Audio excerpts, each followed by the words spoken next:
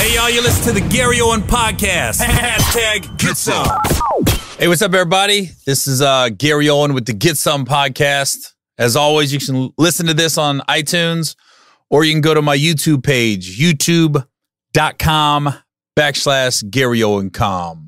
That's youtube.com/GaryOwenCom. Start with my schedule.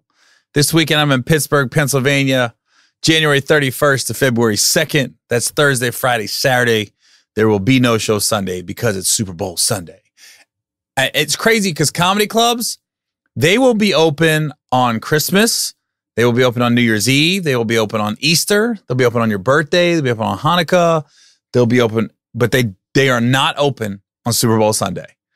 That just tells you how much it's a national holiday. It really, like, people should be off work Monday. You should be allowed to be off work on Monday because of everybody's going to have Super Bowl parties. And I bet you if companies was able to do inventory and how do you say it? I don't indoctrinate. I don't know. My GED just kicked in. One of those big words. They was able to document their work days. I bet you the Monday after the Super Bowl is one of the most unproductive work days when it comes to any kind of job. I can almost guarantee that. I'm going to get into that in a minute because as the Super Bowl is here, I can't believe Tom Brady's in his 9th Super Bowl. He's 41 years old. And we should know by now, do not bet against Tom Brady. Because even last year when they lost to the Eagles, it wasn't his fault. He threw for 500 yards. The Rams, DB, the same guy that had the penalty, that should have had the penalty against the Saints, where he face guarded, he helmet-to-helmet hit, and he passed interference, with none of them was called. Nickel Roby Coleman. He says, yeah, definitely, age has definitely taken a toll on Tom Brady. He is not the same quarterback he used to be. Why the fuck would you try to pinch the bear? Why would you do that? You just be complimentary. Even if that's how you really feel, don't do that. Because you know Tom Brady's focused, but you think he's extra focused now. And it's not even Tom Brady you got to worry about. It's Julian Edelman. Because Julian Edelman is the one that's all fiery and emotional. And I guarantee you, mark my words, when I come on the podcast next week, they're going to have those players mic'd. And at some point, Tom Brady's going to throw a touchdown to Julian Edelman, and they're going to make a first down. They're going to do something. And Edelman's going to be on the sideline. He's going to look at Tom Brady and be like, looks like you slowed down, old man. Looks like time has caught up with you, old man. Guarantee you he says that on the sideline at some point during the Super Bowl this Sunday. Mark my words. Shut up. If I'm on the team, if I'm on the Rams, like, dude, are you fucking high? You're the reason we're almost not even here. You should just shut up for the week. But you don't do that against Tom Brady. Are you crazy? Are you crazy? I'm gonna get into more of the Super Bowl in a minute. But as I've been busy all day. I haven't been online. And we take this on Tuesdays and it airs Thursdays, my podcast. But just as I'm literally driving to record this, I'm on Instagram and I saw these pictures of Jussie Smollett from Empire. And I'm like, why? First, I thought when you see numerous people post pictures, first thing that goes through your brain is hope he didn't die. Because usually it's like a rest in peace type deal. And I'm like, what happened? What happened? And I guess he was the victim. Not I guess, it happened. He was the victim of a hate crime in Chicago. And I'm going to read what CNN just posted. Empire actor Jussie Smollett was attacked in the early morning hours on Tuesday in what Chicago police are calling a possible hate crime. There's no possible, it was. Smollett was attacked by two people yelling out racial and homophobic slurs and poured an unknown chemical substance on the victim. And from what I've heard, it was bleach. That's what police said. According to the police, one of Smollett's alleged attackers also put a rope around his neck. Both fled the scene. Smollett took himself to Northwestern Hospital, is in good condition. And so, yeah, he's healthy, he's okay, but mentally that does something to you. You know, I guess the guys, they said this is MAGA. I've also reports they said this is MAGA country. For those who don't know, he's a homosexual male. Jussie Smollett is homosexual black male. So, which isn't easy in this country. When you have both of those things, I don't even want to say against you, just both of those things are who makes you you. And I don't know. It's almost surreal to think we're in 2019 and this type of stuff is still happening, because, you know, I don't know him that well. Jussie Smollett, I may have seen him out, social events, things like that, but I've never heard anybody say a bad word about him. And we run in the same circles, and nobody I know has ever said had a bad thing to say about him at all. So the fact that they did this to, you know, for all intents and purposes, a good guy, a decent human being, one that has never been in trouble, one that clearly isn't going to start a confrontation, and you feel the need to just attack him. And I guess the tie a noose around the neck is just, I don't know. It's disheartening is what it is. I'm pretty sure they'll eventually find the guys. Hopefully they find them before this podcast airs. But it just shows the ignorance that's still out there in this country. And then it's a big city too, like Chicago. I think that's what shocked me, was where it took place at. I mean, Chicago's just got so many different races and religions and nationalities. And they're just, I mean, you go downtown Chicago, I mean, you're going to see everybody. You're going to see Muslims, you're going to see Jewish, you're going to see tall, short, black, white, Indian, Asian, Latino. You're going to see everybody. And the fact that this happened in one of the major cities, major melting pot cities, is scary. So I hope he's okay. And it's weird when you get jumped, man. When you get jumped like that for no reason, it's a weird feeling, and it does something to you mentally. And I think we're in a day and age where therapy isn't looked at as a bad thing anymore. And he's clearly going to need some kind of therapy after this to deal with what he's going to deal with internally. Because we can sit here and be angry and be mad, but he's got to live with this, and he's going to have to replay what happened to him in his head over and over again. And he's gonna take a look over his shoulder anytime he's out at night again. I mean, anybody's walking towards you, you're gonna do a double take. Let me see. I got jumped one time. It's weird when you get jumped, because it's one of the things like, do you fight back, or you just try to protect yourselves, or do you try to get away? The one time I got jumped, I was in San Diego at a frat party. And it was weird, because I went there to go watch a boxing match, and I was playing on a flag football team, and we went there to go watch I can't remember who it was. I think it was Sugar Ray Leonard and Macho Camacho. I was young. I was like 20. And I left my jacket in this guy's room in this frat house. And a buddy of mine that I was on the flag football team with, he was DJing the party. So I don't go to San Diego State. I had no affiliation with the frat.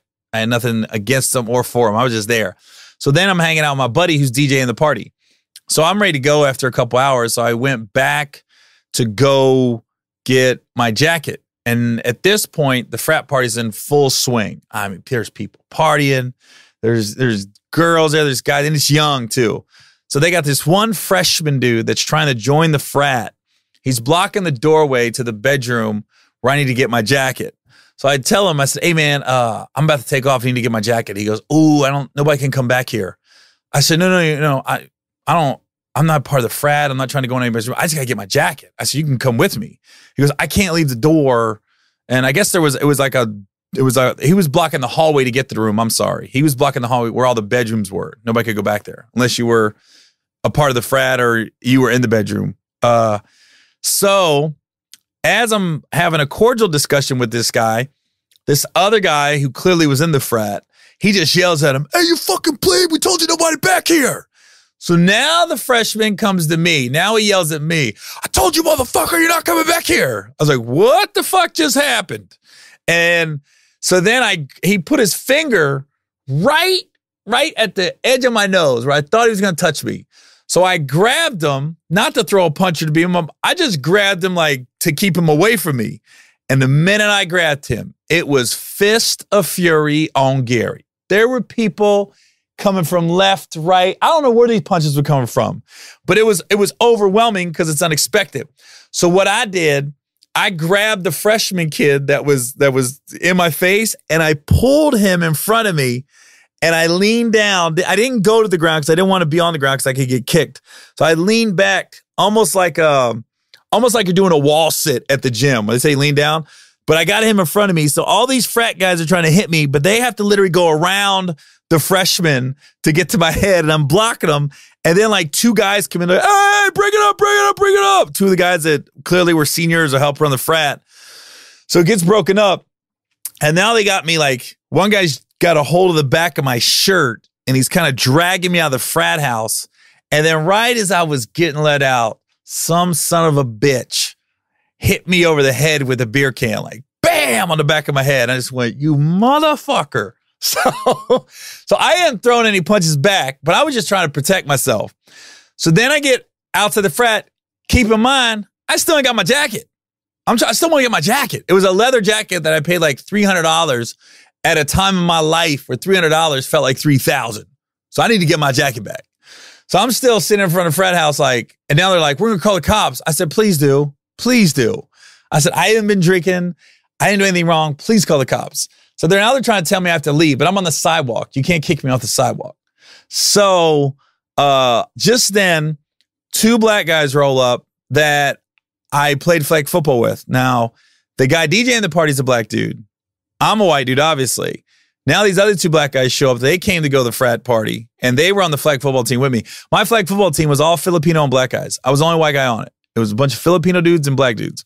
So they said, "What happened?" I said, "Dude, I just got jumped. I'm just trying to get my jacket." And they go, "What?" They said, "Come on." They walked me, the two black guys walked me back into the house. And of course, the frat was a white frat. So now they see these two black, now I'm 6'2", one brother with me 6'4", the other one's 6'3". They're bigger than me. So they're walking me into the party. We literally get in the middle of the dance floor, and they yell out, "Who the fuck jumped my homeboy? Who the fuck jumped my homeboy?" And now the DJ, who's my friend, was playing, he stops playing. What happened?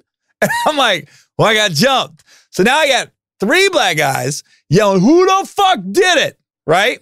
And the one dude, I'll never forget, goes, "Gary, just point somebody out. I want to knock a motherfucker out. Just point somebody out." All the frat guys ran to their rooms. They locked themselves in the rooms, and they're going, "We didn't know, bro. We're sorry, we didn't know, bro."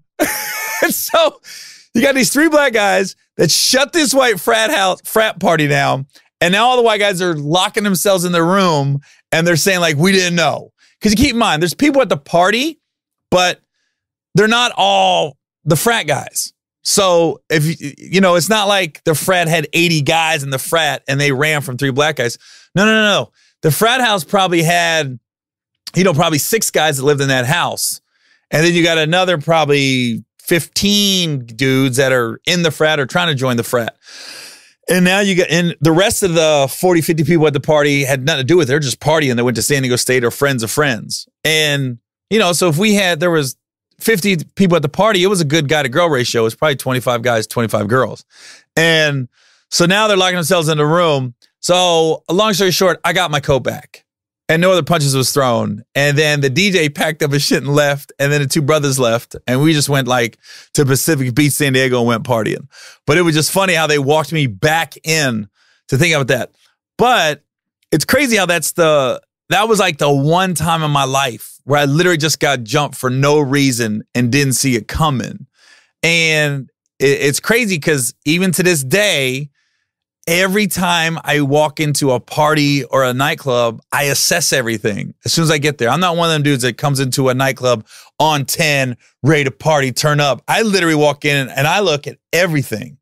I don't care if I had 1 drink, 10 drinks, no drinks. I literally, every time I walk into a room, I kind of assess everything going on in the room before I really start to have a good time or quote unquote turn up. And it all stems from getting jumped at that frat house in San Diego. Because the thing is, you don't ever realize how fast shit can happen until it happens. Because that whole story I told you was longer than the fight and me getting walked back into the frat house. All that shit happened probably in 3 minutes. The dude got in my face, motherfucker, I told you.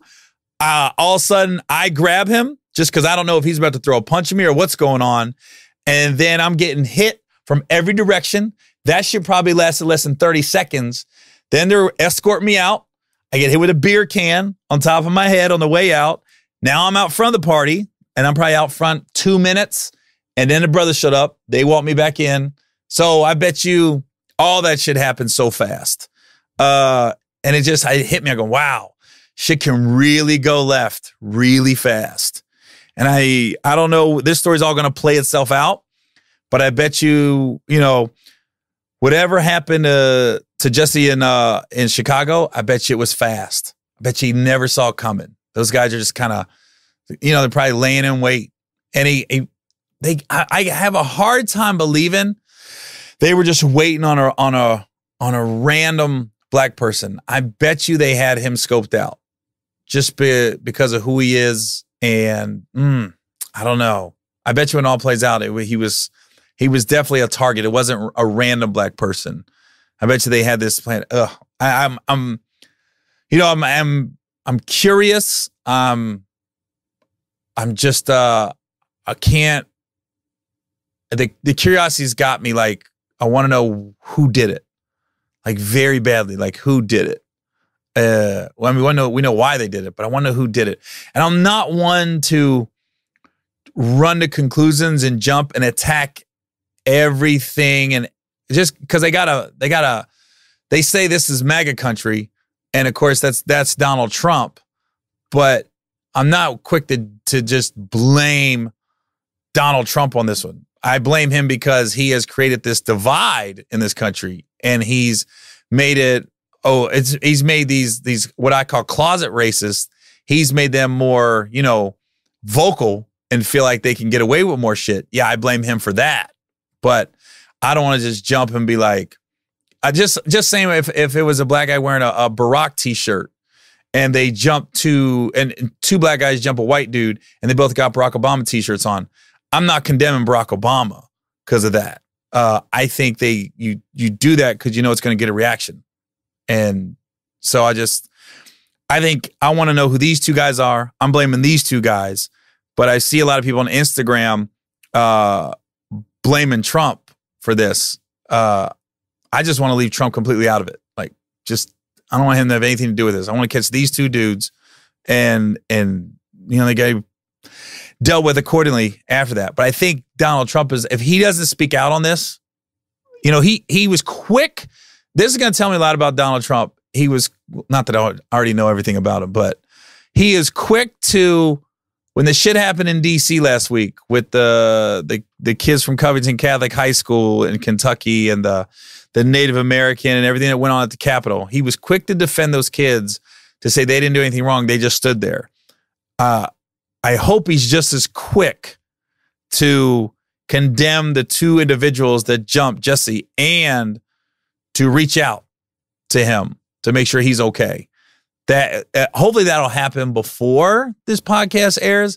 If not, that tells me a lot about Donald Trump, and it should tell the country a lot about Donald Trump. If you have any questions about it, because I told somebody the other day, I was like, I've never seen a time, and it started with Barack, and now it's gone into Trump, where if you supported Barack, you supported him, man. He couldn't do anything wrong. And if you didn't like Barack, he couldn't do anything right. And it's the same with Donald Trump. Trump supporters, he can't do anything wrong. And if you don't like Donald Trump, he can't do anything right. I don't remember any presidents like that before Barack and now Donald Trump, that it's been like that. I mean, even with Bush, it was, yeah, Bush is, I don't like him, but, he does some goofy shit. Clinton, even if you didn't like Clinton, you were like, I don't like him, but that was cool, what he did there. And then playing the saxophone, that was cool. I didn't see him doing that. Reagan, but those are the only presidents I can remember in my lifetime. But I don't remember two presidents back to back like this, where either they can't do anything right or they can't do anything wrong. I've never seen it, And with this hate crime that happened, and then they yelled out, "This is MAGA country." I'm anxious to see what the Trump supporters are going to say, because I already know what the people that don't like Donald Trump, what they're going to say. That's been very clear on my Instagram post. So we'll see if he speaks out and reaches out to Jussie, because he sure as hell reached out to the kids at Covington Catholic High School in Kentucky, and he sure as hell made sure that they knew it wasn't their fault and they didn't do anything wrong. And again, what the heck Jussie do wrong? He was just walking around at 2 a.m. in Chicago, and he gets jumped. So, yeah. So maybe I take that back. Maybe I said I don't want to bring Trump into it, but clearly he has to. It's going to be interesting what he does over the next couple of days. So I'm just glad Jesse's okay. And, he definitely has to get some therapy, because that's gonna stay with him for a while. I can't even imagine. I can't imagine how your stomach would drop when you're getting jumped like that. Because one, when it happens, and it happens so fast, you don't know if it's 2 guys, 3 guys. You don't know if they're gonna bring a weapon out. And God, what goes through your brain? I can't even imagine. And I'm a white dude, so there's no way I can know what it can feel like to have the noose tied around your neck. That's just a whole nother level of just mental anguish that he has to deal with now. And now, as I'm doing the podcast, I guess Lee Daniels is hiring armed guards to protect the cast of Empire. Ugh, that's a goddamn shame. It's come to that. That's a goddamn shame, man. So I guess I'll move on. It's hard to segue out of that. It really is. God, especially in my line of work, because I am in the entertainment field, and I'm in the black entertainment field. I'm a white dude, but I'm in black Hollywood. So I mean, Jesus, it's just ugly, especially someone like that who nobody has anything bad to say about. I've never heard anybody ever. I'm thinking, never anything bad to say about. All right, well, I guess we'll move on to the Super Bowl. It is Super Bowl week. And you would be, I don't want to say a freaking idiot, but you got to be crazy if you're going to bet against Tom Brady on this one.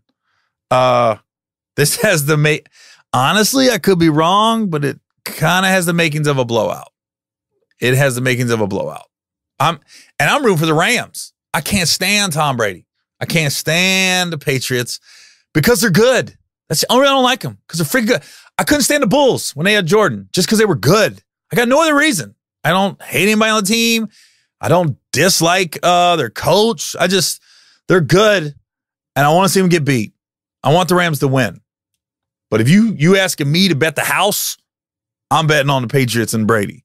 And as soon as Nickel Roby Coleman said age cut off with him, I said, oh shit.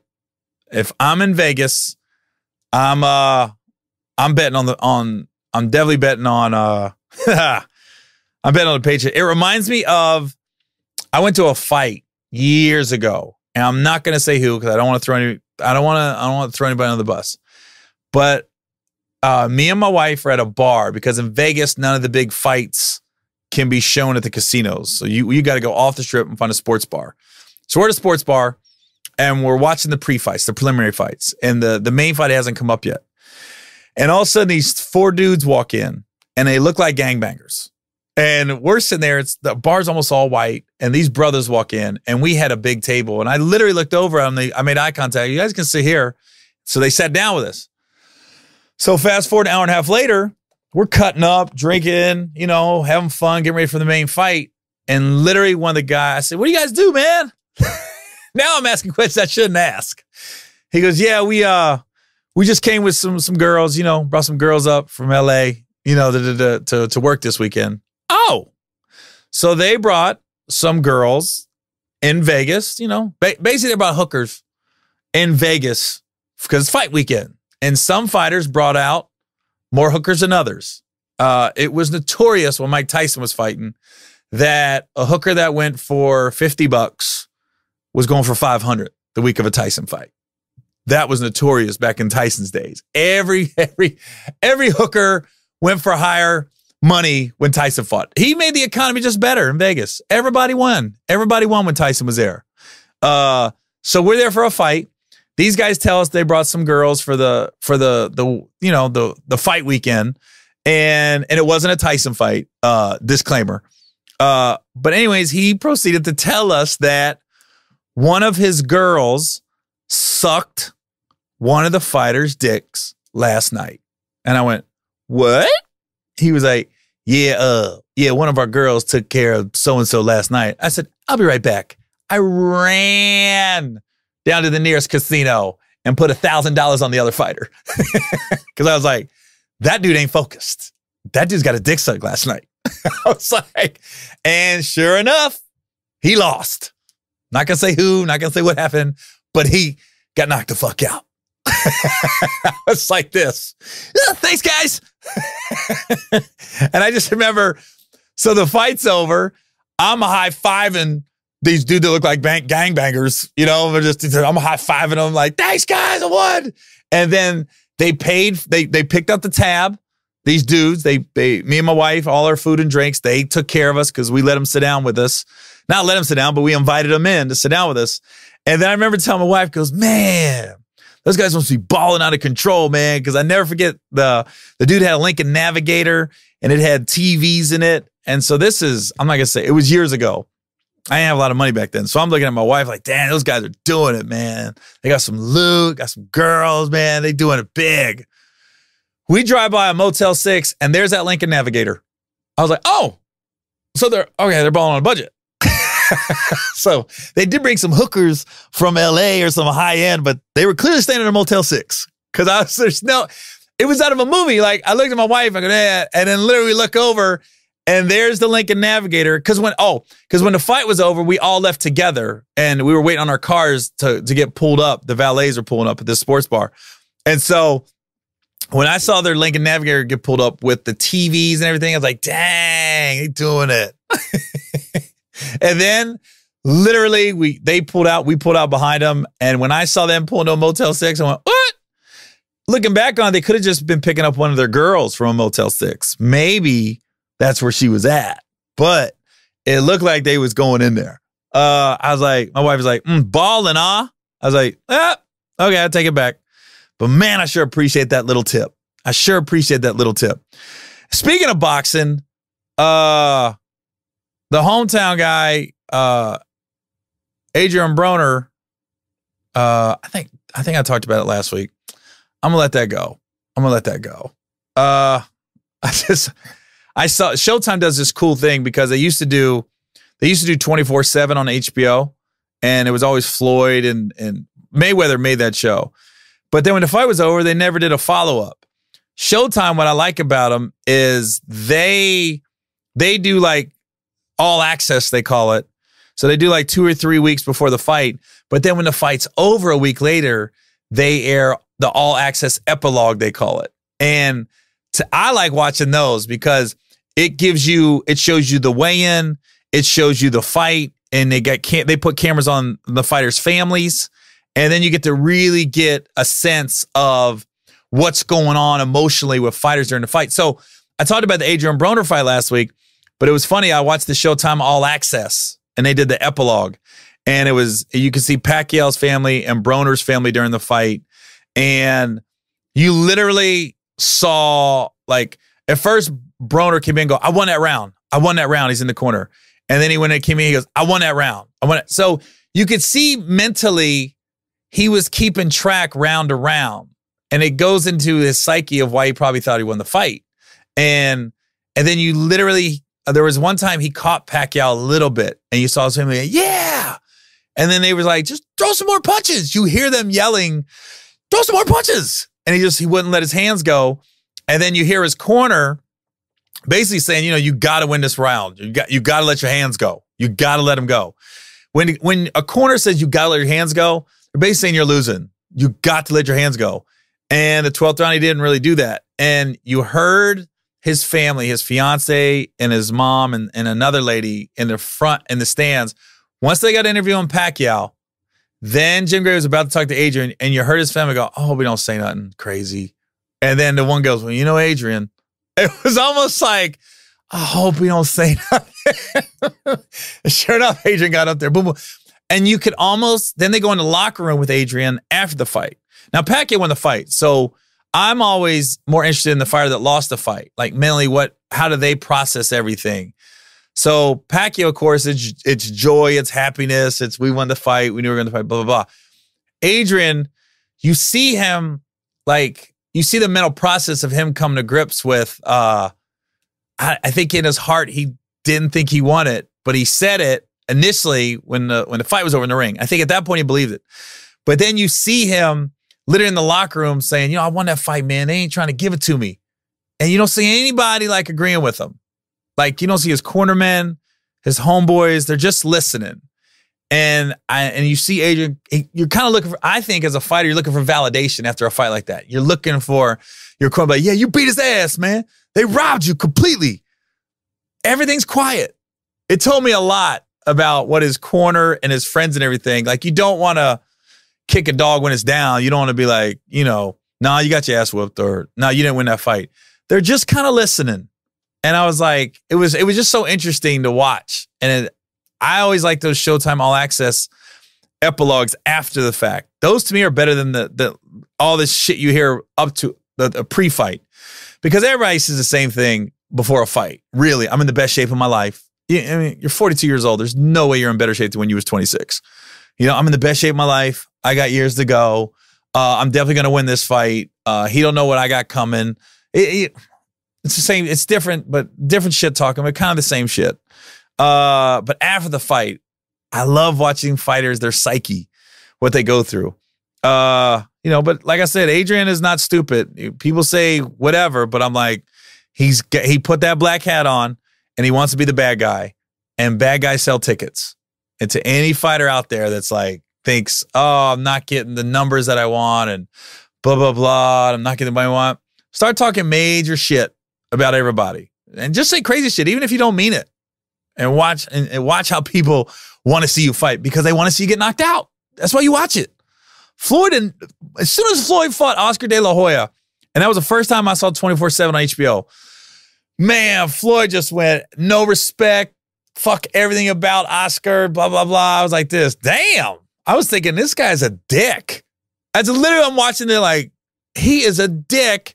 And I was hoping De La Hoya would beat his ass when I first saw it.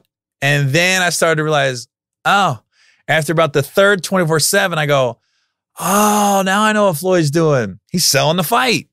This dude is putting so much money in his pocket because people are watching his fights to see him get beat, to see him get knocked out. I was like, it's brilliant marketing. Because, you know, now that I know Floyd, you know, he's cool. When them cameras ain't on, he's just cool and generous, just a nice dude. But as soon as them cameras come on and it's time to fight, that motherfucker talk. But, you know, Floyd is the point where he believes it, though. And he, rightly so, nobody's ever beat him. Now he can really say, I'm the baddest man on the planet, and I'm better than you. Floyd, I think the best line Floyd ever said at all the 24/7s is he was getting ready to fight Shane Mosley. And Shane had like the curl and his outfit was all wrong. He goes, what the fuck is you, hot tub time machine? I lost it when he said that shit. The fuck, this motherfucker's in a hot tub time machine. And then Shane was on when I see caught Floyd, where his knee buckled. In the second round of that fight, Shane Mosley hit Floyd flush, and you saw Floyd's knee go bink, and then he grabbed onto Shane's arm and held on, and he just had to get his bearings back. And I think it was crazy how that was a turning point of that fight, because Floyd's leg buckled. He clearly got caught. You know, let me gather myself. And then Shane, I think, got so excited by the fact that he was the first guy to really, really hurt Floyd. He shot his load. It was like he had nothing left the rest of the fight. He couldn't let his hands go. I think like, you know, I don't know how boxers are, but, you know, breathing and excitement and all that shit goes into why guys get tired. And I think that's also what makes Floyd so great is he's so relaxed in the ring. He's just another day. It's like, I don't know. It's like me getting on an elliptical for 20 minutes is how Floyd looks at a fight. He's just, all right, I'm just going, I'm going to get this. I know I'm better than everybody else. Blah, blah, blah. So anyways, I thought that was, if you get a chance, watch that Showtime. Just go to YouTube, type in Showtime All Access, and just watch all the different fights that they've had.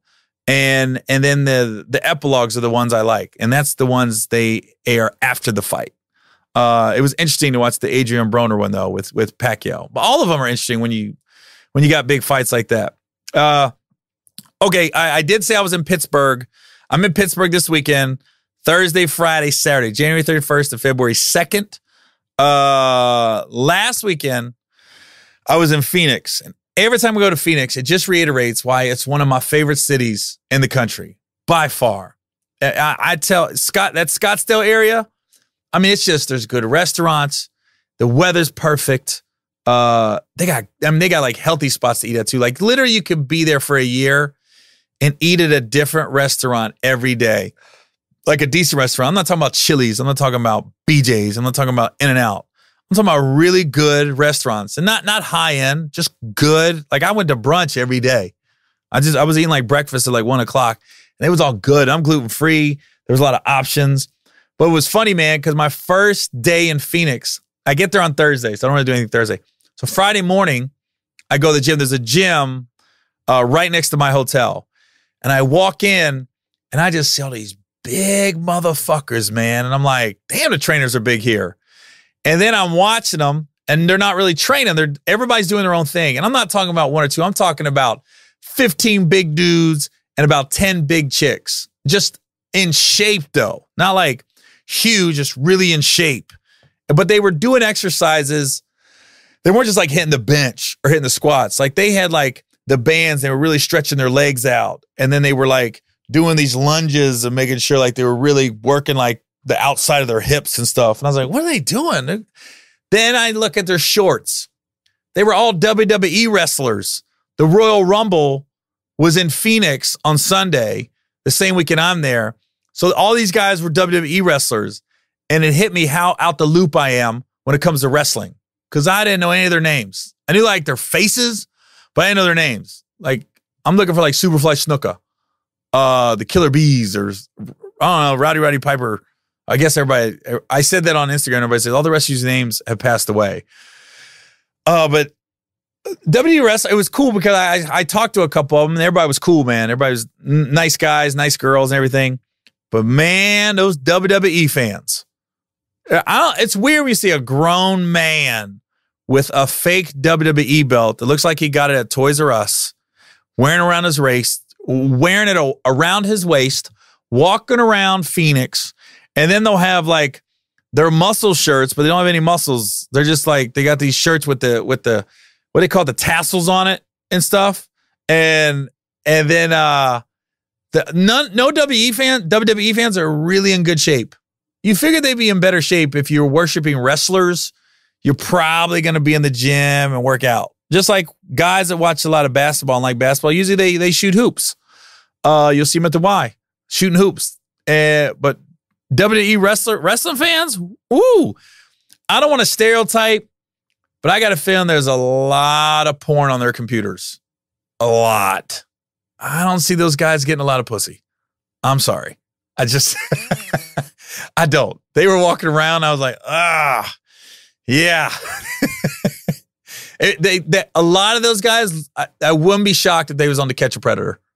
The ones like standing, not just casual WWE fans. I'm talking about the rabid standing outside of the hotel, waiting to get a glimpse of your favorite wrestler. Those fans. The ones that have the pictures, like the glossy pictures, and they got a Sharpie, and they're waiting on them to come out so they could sign it. Or any memorabilia that they can get signed. Grown men clearly trying to put it on eBay or anything like that. Those guys, those are the ones I could see on To Catch a Predator. I could easily see them walking into a kitchen and Chris Hansen's there like, hey, what are you doing? No, it says here on your email that you were supposed to bring condoms and wine coolers. No, I always carry wine coolers with me. I just like the taste of it. I love the orange and mango combo. Yeah, I just love it. No, I always have condoms on me. You just never know when it could pop off. Really? You're not gonna, can I just go? Yeah, you can go. And then they go and they're always arrested in the front yard. I was emailing, but I just want to make sure, she knew this wasn't okay. I was just looking out for her because I got a daughter and, I wouldn't be okay with that. So I just want to make sure she's okay. So that's why I came in the kitchen at 2 a.m. with condoms and wine coolers. Yeah. Yeah, I did send her. Yeah, I did send her I sent her a video of my penis. Yeah, I did. Yeah, but it was blurry. It wasn't my penis. No. No, my left ball hangs lower than my right. As you can see in this picture, those are even balls. So that's not my penis. That was a fake penis I just sent a picture of. Okay. Well, I'm looking at your email. Those are the guys that was outside the hotel. And the not the bad part, but the weird part was the hotel I was at was where a lot of the WWE wrestlers were staying. There was 2 different hotels they were staying at. The one I was in Phoenix, and then there was another one down the street. And so every night I walked out, it was just these fucking weird looking motherfuckers, man. It was very much like the Hills Have Eyes type fans. Now, if you just go to a WWE wrestling match and you buy tickets and you go to Phoenix and you're enjoying the weekend there, that's different. That's just dudes having a good time letting off some steam. The ones that sit outside the hotel with the glossy pictures and the wearing the belts around town on a Friday night at a bar, you got a fake Toys R Us looking WWE belt. Those are the guys I'm talking about. Those are the guys, if you check the computer, oh my God, there's going to be so much porn on that motherfucker, I guarantee it. Because they're not pulling a lot. I don't know if you know that. And it reminded me of when I was in Vegas and we were shooting Think Like a Man 2, and you see every Thursday the group of bachelors come in. And then Sunday you always see them leave defeated. But Thursday they come in and they're like, they always say, Vegas ain't ready for us. We're about to do this. And you can tell by the group, I'd be looking like, you guys should just get strippers and call it a night. Don't go out party. Don't waste your money popping bottles, getting tables, because it's not popping off. Just go get some strippers, guys. Save your money. And in the long run, you're going to spend less money. You just see them. You see them when they come in, like the group of 10 dudes. Vegas ain't ready for us. Really? You're going to do some shit to Vegas that they haven't seen? Come on now. That's what it reminded me of, watching these guys run around the streets of Phoenix for 3 days. But I tell you what, it made for some interesting people watching. I really enjoyed that. I really enjoyed watching all the people in Phoenix this weekend. But like I said, that is one of my favorite cities. Scottsdale and Phoenix, man. And it's weird, like everyone I talk to, they all say the same thing. They was like, man. When I say Phoenix, they're like, man. City's just fun, man. I can't explain. It's just fun. The vibe's good there. It's a dope ass city, man. It's dope. I love it there. So don't ask me why I moved to Northern California. I don't know. But man, I could easily live in Scottsdale and Phoenix. Easy. No problem. Okay, so this weekend I'm in Pittsburgh. And then next weekend, which would be the week. I'm in Atlanta, February 8th at State Farm Arena. And then I'm in Nashville, Tennessee, February 9th and 10th at Zany's in Nashville. The shows have already sold out in Nashville. We just added 2 more. So we added a second show Sunday and a third show Saturday in Nashville. And then February 8th, I'm coming to Atlanta the week after the Super Bowl. I'm with, there's a group of, I think, Some More Me. That's the basketball arena where the Hawks play. Some More Me, I think Earthquake. I'm not sure who's on. I don't know who's on lineup. There's like 6, 7 of us comics on that. It's a big show. But I hope Pittsburgh fans, it's funny, man. Every time I go there, Pittsburgh always comes out and shows a lot of love. But it's always funny, man, because as soon as I go up there, I get booed because I'm a Cincinnati guy. I'm a Bengals fan. So initially, I'll be like, what's up, Pittsburgh? And then at some point during the show, I'll say where I'm from. And it always gets like a 30-second boo. So I think I'm going to lie this year and say I'm from Erie. Be like, hey, what's up, man? I'm from a small town, Erie, Pennsylvania. Just so I don't get that 30-second boo at the Pittsburgh Improv. All right, so listen, I'm going to wrap this up. But again, very, very, very disheartened, sad, angry, just what happened to Jussie Smollett this past weekend, just last night. Well, this is going to air Thursday, but Monday night in Chicago of all cities, man, you expect something like that to happen in some when you hear a race crime like that, you expect it to happen in some small town in the South, not in Chicago, Illinois, big metropolitan city, big melting pot city where they have every race, religion, culture there. You don't expect it to happen there. So like I said, I'm anxious to see if Donald Trump reaches out. Even if Jussie didn't want to take his call, the fact that he reached out would say a lot to a lot of people, because he was quick to reach out to the Covington Catholic kids that wore the Make America Great hat. So if he doesn't reach out, that should say a lot. We already know what he's, and it's, I've talked to people that was on The Apprentice, and the first thing that comes to my mouth is, he really like that? What's he like? Like numerous people I know that have been on The Apprentice. I know at least 7 people that was on The Apprentice. And every time I ask them, what's he really like? And they all say the same thing. They go, he's arrogant, he's an asshole, but they didn't see this type of behavior. They didn't know this was coming. And I think with Trump, I think it goes back to when I was watching the Florida governor's race, when one of the candidates was talking to another candidate. He goes, I don't think you're a racist. He said, I think the racists think you're racist. That's what I was like, damn, that's exactly what I've always felt about Donald Trump. I was like, I don't think you're necessarily racist, but I think the racists think you're racist. And you're not saying anything to diffuse it, because I think it could cost you votes. That's why it makes you appreciate John McCain so much. John McCain, when he ran for president, he spoke up. When that lady said Barack Obama is a Muslim and could be a terrorist, he goes, nope, nope, nope. He's a good man. We just have fundamental differences of opinions on how this country should be ran. And honestly, that probably cost John McCain votes when he said that. But it spoke a lot about who he is as a man. And it's going to speak a lot about Donald Trump if he doesn't reach out to Jussie or condemn these 2 racist bigots that attacked him. So hopefully by the time this airs, that will happen or it won't happen. So we'll see.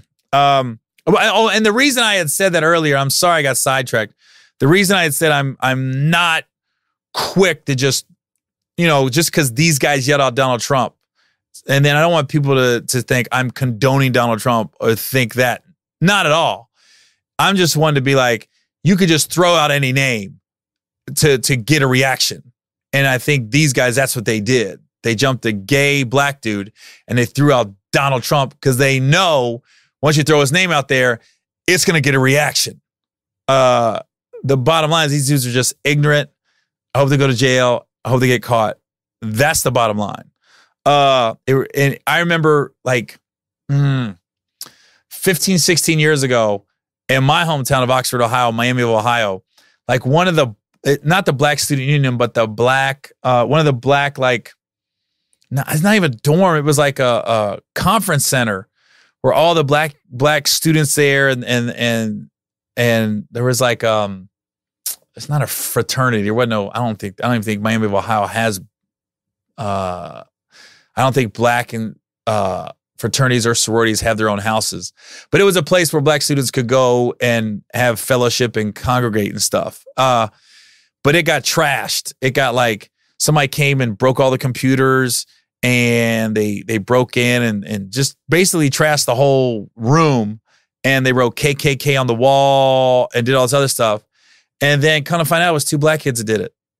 I was like, oh. And I don't know why they did it. They did it for a reaction or something. And ever since then, because I was quick to go off on the KKK and everything else, then when I found out that, and that happened in my hometown when I was around at that time, I always like take a step like, whoa, hold on. Why would somebody do that? Oh, it's to get a reaction. It's to cause chaos and make this country even more divided as soon as you say that, when you do something like that. So that's why I was like, because some people are on my Instagram page are really just condemning the 2 guys that did it, and other people it's weird. They're not even bringing up the two guys that did the assault. They're just bringing up Donald Trump. And I'm like, no, I mean, Donald Trump, they said his name to get a reaction, to get people all fired up. And it just causes more divide by saying that name when you attack a black dude like that. So that's why I'm like, just let's bring it down a little bit and let's really realize what's going on.